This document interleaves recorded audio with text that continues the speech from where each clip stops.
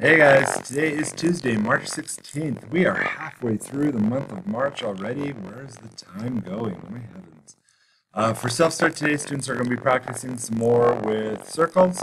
They're going to use quizzes and that code and just writing down the name that got assigned to them. We've kind of moved on from Chuck Norris, kind of ran out of facts about him, or rather, the ones that we're allowed to share. He kind of said no more. We're getting to know him a little bit too well. So we're going to start talking about math jokes. So did you guys know you have to be odd to be number one?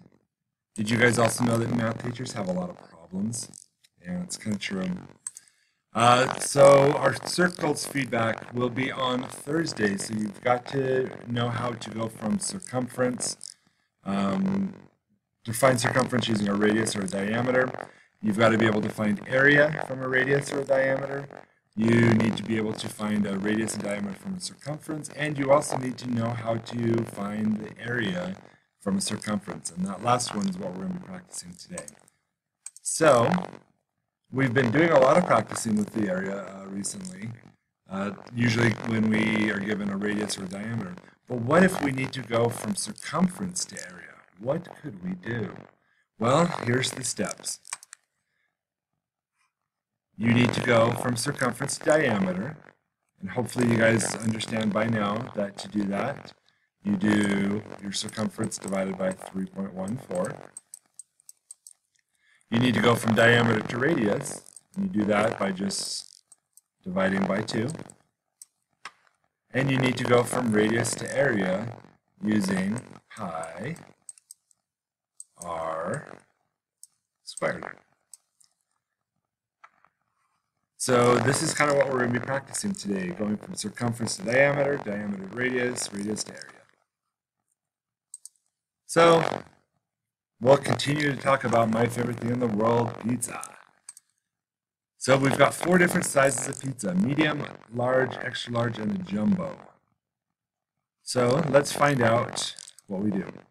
So circumference of 43.96. We have to find the areas for these. So I need to do my circumference, which is 43.96 divided by 3.14. And let me go on my calculator. When I do that, I do 43.96 divided by 3.14, and I get an answer of 14.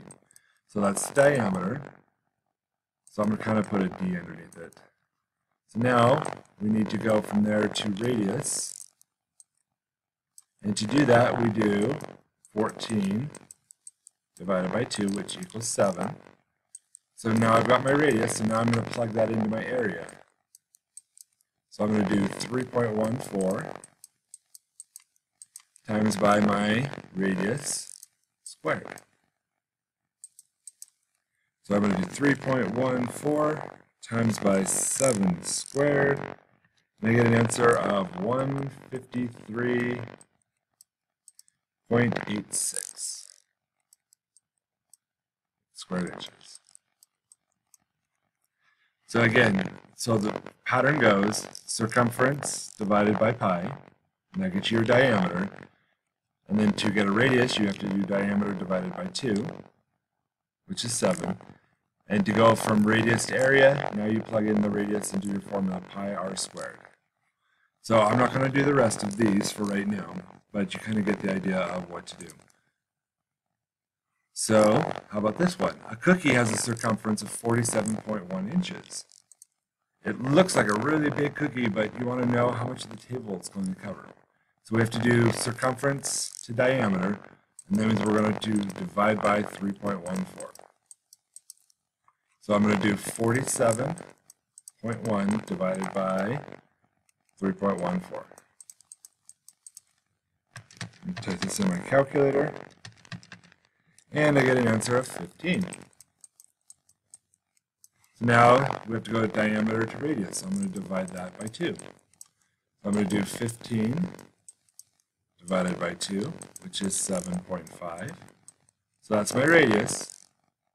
So I'm going to put up here a diameter so you guys can see. I'm going to put up here a radius.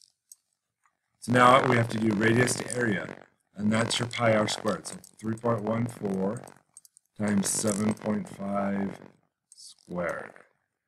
I'm going to type that into my calculator now. 3.14 times 7.5 squared, and I get an answer of 176.625, which is squared. So I'm not going to go through the rest of these examples. The one thing that I will have you do is when you go through them, kind of break it down piece by piece. Make sure to put, how to do step to step.